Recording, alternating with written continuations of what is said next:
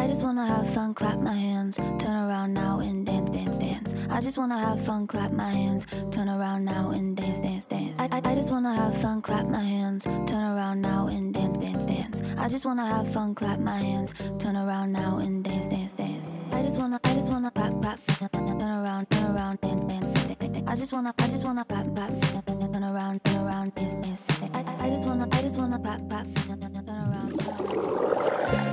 If you are a believer in the saying that good things come in small packages, then you're probably gonna like the Begode MTen4. And no, not that kind of small package. Get your mind out of the gutter. This is the kind of small package that you'd be happy to show to your mom.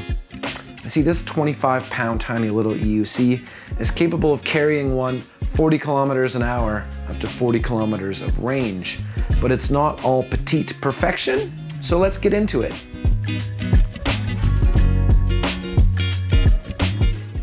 Now, this video is not sponsored in any way, but I'd still like to mention the kind folks at EVs.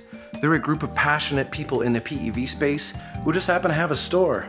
So if you're in the market for a PEV or PEV accessories, please click the link in the description below. I receive a small kickback which helps to support the channel, and you receive excellent customer service and the potential for a discount or free swag. So I call that a win-win. Yes, it's true. I finally bought a Begode after years of teasing them. I was secretly hoping there's going to be more competition in the miniature EUC space, but alas, we are left with Begode for the time being. I must say though, the design is freaking awesome and I've been having a super positive experience with it so far. But yeah, let's talk about the design first. I'm sure many of us have dreamed of flying around the galaxy with a little droid buddy.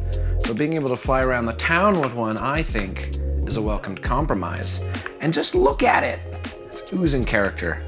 He's got a cute little stand, so he stares at the ceiling when you're not riding him. For those of you who made it this far, having no idea what this is, then I guess I should clarify. This is the MTen4, which is in the smallest category of electric unicycles and the successor to the MTen3. Where most small wheels have a 14 or 16-inch wheel, this one has an 11. The crazy thing is though, is it's packing the performance of a 16-inch wheel somewhere inside of this thing. In fact, it has a 750 watt-hour battery, putting it right in between the InMotion V8F and V10F. Same with range. I got 40 kilometers on my range test, which puts it 10 kilometers ahead of the InMotion V8F. And it's also got the speed, if you dare. We'll get into that in a bit, but it does go 40 kilometers an hour, but riding there with any amount of comfort or calmness is slim to none. This wheel is an 84-volt system and comes in a few different battery flavor options. I currently can only find the 300 watt-hour 40T and 750 watt-hour 50E variants up here in Canada, although I do know you can buy the 600 watt-hour 40T variant in the US. Later that night. Basically, the 40T cells give you more punch at the cost of range over the 50E cells.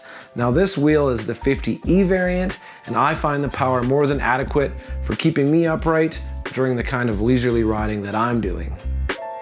During the last half of the battery, I was able to overpower it in certain situations. This was by no means normal riding conditions. It also has no dynamic tilt back. There are only beeps. Yes, they're loud beeps, but depending on how loud you listen to Post Malone, it could be drowned out. So if you're riding this machine below 50% battery, be very mindful of the beeps. Let's talk about portability, because that's what this thing is best at. You can put it just about anywhere. You can put it in a box, a backpack, a bathtub, a barbecue. You can put it just about anywhere. In fact, I've been carrying it on my back while riding my veteran Sherman, just so I can have a play once I reach my destination. So yeah, it's kind of amazing in that regard. Another thing it's great at is practice. Before owning the MTen4, my backwards figure eights were kind of rubbish. After about an hour practicing on this machine, I was able to transfer over my newfound balance to the bigger wheels, which was super helpful. This wheel is extremely stable at low speeds. In fact, I can basically just stand on it without moving. This is due to the fact that it has a 3.5-inch wide tire, which is wider than usual, and the fact that it has low and wide pedals. So if you too want to improve your low speed riding, this is a great tool as you can practice at low speeds without the risk of breaking your big expensive EUC or your dang body.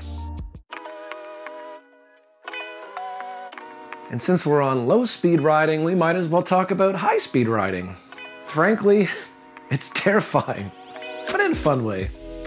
Death wobbles can occur in almost no time without warning. And unless you're highly experienced with overcoming wobbles, you will likely be parting ways with the little MTen4. Acceleration, braking performance on this wheel is actually quite good. Because the wheel is small, it's able to speed up and slow down in a timely manner.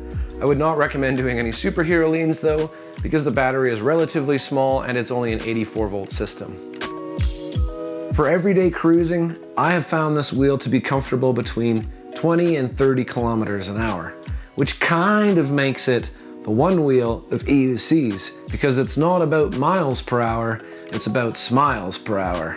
And I think that's great. Ergonomics of this wheel are, let's say, strange, but comfortable. Mounting and unmounting requires a different approach compared to bigger EUCs. You see, on a bigger EUC, you can use the side of the wheel as leverage. Well, that's not the case here because, well, there's hardly any side. The best method I've found is the hop on, hop off approach. Once on though, it's actually surprisingly comfortable, but like many small wheels, my feet do get sore faster, but that's sort of par for the course. Carving on such a small wheel does take a little bit of getting used to. The pedals are flat, honeycomb, and have some nubbins for extra grip. I'm yet to slip off these pedals, so I guess they're doing their job. Another great thing that's actually not found on many small EUCs is a screen. It's got a tiny little speedometer, odometer, battery meter. The speedometer is one of the most accurate I've tested to date. It works. The battery meter, however, leaves much to be desired. In fact, the whole battery calibration seems quite off, as it was still showing 20% remaining when it was completely unrideable. There's also only 5 bars indicated, so yeah, I wouldn't really rely on it. I recommend using the Darkness Bot app. You can set a range to around 40 kilometers, or do a range test yourself and enter that. It will provide you with fairly accurate remaining distance, which is a much better metric to me. One major flaw with the screen is that it's almost completely unreadable in direct sunlight, and I like to ride when the weather's nice, so I can really only see it in the shade. It's a real shame. I think it has something to do with this top clear plastic being a bit smoked. Perhaps if it was clear, we'd be able to read the damn thing. But hey, it's better than nothing. There is now a Begode app, which is handy, and you can use it to adjust things like top speed warnings, LED tail light functions. I believe there's also over-the-air update capabilities now, but don't quote me on that. There is a headlight. It's not the best, but it will work in a pinch if caught riding at night. It's also tiltable, so adjusting it will be super important if the MTen4 will be your only light source. The tail light is actually super cool. It's a color LED matrix and gives the MTen4 even more personality. What else can we talk about? How about the lack of trolley handle? Well, technically you can buy a trolley handle for this machine. I honestly haven't missed having one, as I just carry it with me, put it in a cart or basket when doing errands. It does come with a guitar case style handle, which is actually quite comfortable to hold for a few minutes at a time. So for the most part, I don't think I'll be missing a trolley handle. Many have experienced the train tracking effect, which is the tendency for the tire to follow imperfections in the road. I have not found this, but it could be a potential issue for you if your roads suck. The tire on this is a knobby one and makes noises so people can hear you. And I like that, but you can swap it for an on-road tire if you want. I, however, will be doing no such thing because I find this tire to be rather splendid. It's got a fairly round profile, so you can carve easily with it. and it's also fairly good off-road. I have some mountain bike trails slash walking trails nearby, and I have been taking the little M10-4 on many of them. It's hilarious and a ton of fun. I highly recommend using the M10-4 as a light trail machine. Now I think it's time to talk about some downsides. Now I'm yet to tear apart this wheel. I think I want to save that for a winter video, but rumor has it that this does not have very good waterproofing, which is typical for most Begodes. But luckily, most of the important bits are housed up top. So as long as you're okay with a little bit of DIY, you should be able to silicone this and get some better waterproofing.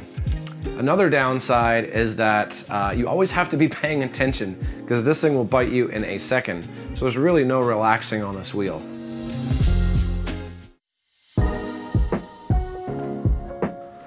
I think overall, this wheel would make an amazing addition to an experienced rider who may already have a high performance EUC or two and wants to try something different.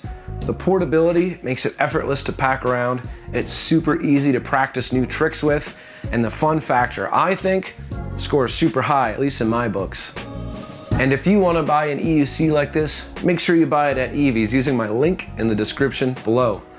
Thanks again for watching, guys. I hope you enjoyed the video, and I'll catch you guys in another one. Peace.